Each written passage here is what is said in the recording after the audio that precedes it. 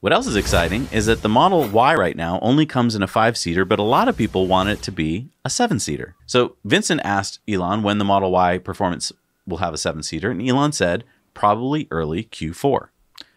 Cool. So 7-seater Model Y. The only 7-seater Teslas that there have been the Model S with the rear-facing child seats, Yep. the Model X with the pretty small seats in the back, Yep. and now we're thinking the Model Y. Yeah, and the big question here, because Sandy Munro early on was saying that he thought the seats in the Model Y would also be rear-facing in the third row. But then he tore the car apart a little bit more. He found a couple of attachment points that kind of would suggest that they would be front-facing. Yeah, because I do not believe that they're going to make the Model Y with rear-facing third-row seat. That doesn't make any sense to me.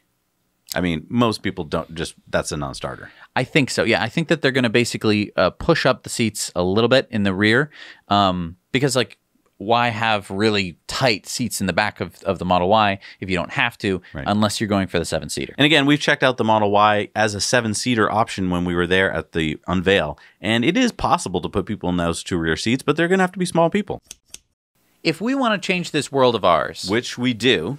then we've got to spread information like this. And you can.